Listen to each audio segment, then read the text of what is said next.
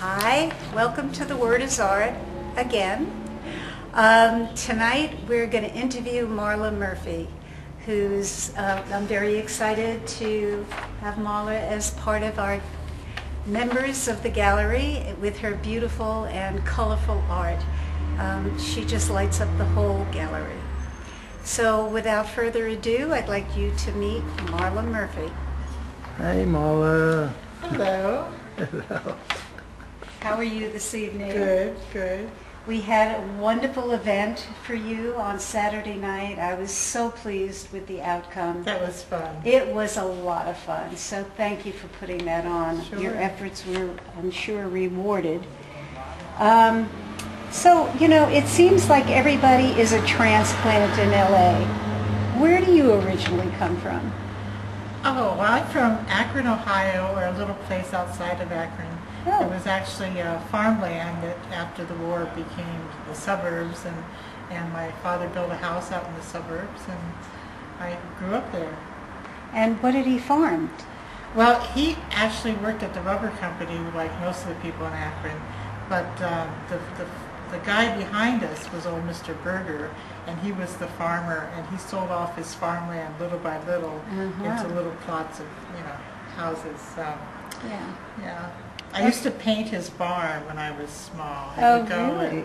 And the first time I did, I knocked on his door, and I said, I was just a little girl, I had my paints and my little easel, and I said, "Can I paint your barn?" And he looked at me, and he looked at me.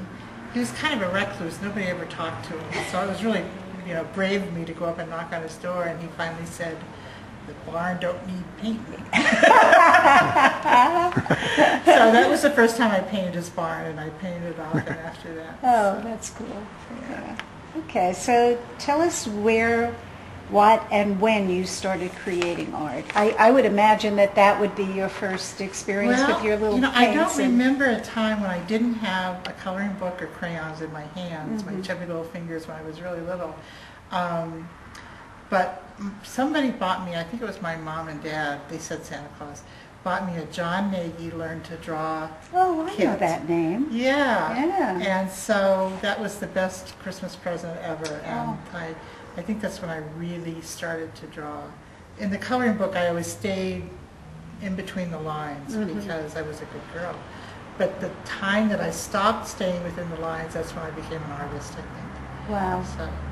And you have such a vibrancy to your colors. I don't know that I know anybody else. I've not encountered anybody with your vibrancy. What do you attribute the colors to? Well, I used to paint very dark at very dark times. Really?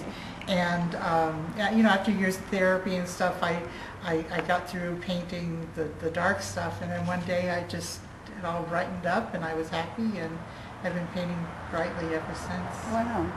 I mean, it's unusual.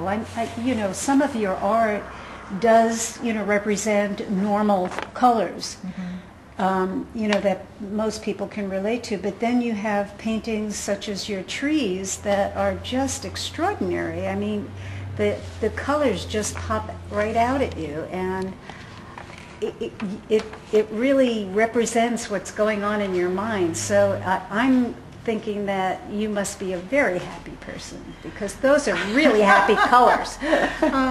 Well, life is short, and I should have been dead years ago, with all the the crazy life that I've led. Yeah. And so every day I wake up, I go, "Damn, another day I'm alive! Isn't this great? Hot damn!" So life is. I like to paint the circus and the beach and the cafes, and I'm basically a happy person. I know you are. You have a great sense of humor as well. Okay, so I know you use several different mediums. Is there one in particular that you prefer? If so, why? I go back and forth. Right now I'm using liquid acrylics by Golden. Sometimes I do oil pastels, sometimes soft pastel, some watercolor, whatever I have around. And I actually spend too much time at art supply stores. So like most artists, I have an abundance of art supplies. That's where I lost you. Yeah. Right. But whatever is nearby, I just sort of pick up something and start working. So there's not one preferred than the other. It's just what's at hand. I'd say right now it's the liquid acrylics. Okay. But I go back and forth, and probably my second favorite would be oil pastel. Okay. I got to venture into those. I just found my set today. Oh, they're so much fun. Yeah, I know that they are. I just, I do so many crazy things that, it's hard to juggle it all. Right. And so I know you make some jewelry. Right. So is there, do you want to advance your technique in the jewelry? Or you're happy doing... You know what? I'm not a jeweler. What I do is I'm attracted to the colors of the beads. Yeah. So I just play with the colors, play with the beads, string them together, and people seem to like the color combinations They I come up definitely with. do. So, yeah. But no, I'm not a jeweler. Okay, so you're going to really stick to your paintings. Right. Okay. So what else can we look forward to among your artistic repertoire? I mean, is there some passion that you have that you haven't ventured into yet? My passion right now is playing Plants vs. Zombies video game. Oh, really? I'm keeping my house free of zombies for my my husband and I. That's my what I'm doing. But when I'm not playing zombies, I go to my studio and I paint. And I want to spend more time there. I don't know why. It's 4 blocks from my house. Oh. But sometimes I don't get over there. But my plans are to spend more time painting. I see. Okay. And what are your hopes and dreams for yourself where your art is concerned? Do you have some kind of an ultra goal that you would like to attain at some point in the near future? Yes, I want to get looser. Looser, Yeah. really? Yeah. Oh, that's interesting. Okay. Yeah, I feel myself, especially things like this, I get so tight and realistic, and I just, I have on my Kindle, I have a children's art game, and I've been playing with that, and it's gotten me a little looser because you only have your finger to use, and it's so wide that you can't get in there and do little details. So that's been fun to play with. You introduced me to, what is it, draw or something? Drawing pad. Drawing pad, yeah. Right.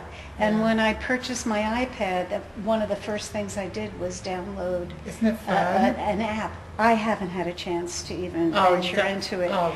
But it's for that one reason. It'll be 4 in the morning. I'll look up and say, "Oh my God, it's 4 in the morning. I got to put my finger to bed." Oh my goodness. But yeah. That's an exciting prospect for me, especially because I'm so controlled, and so I understand that, wanting to do that, loosen up, and be just become a child again. Yes, Sure. exactly. Yeah. Well, I just want to say thank you for this You're welcome. interview and for sharing yourself with our viewers. And I want to say thank you for putting this gallery together. Oh. It's I love the co-op. I love the other artists, and it's just all very supportive. And I know you work very hard at it, and I want to thank you for doing that. Thank you, and thank you for being part of it and for trusting me. And I love having you here. Yeah, my pleasure. Okay. Well, Bye-bye. see ya. Okay, turn it off.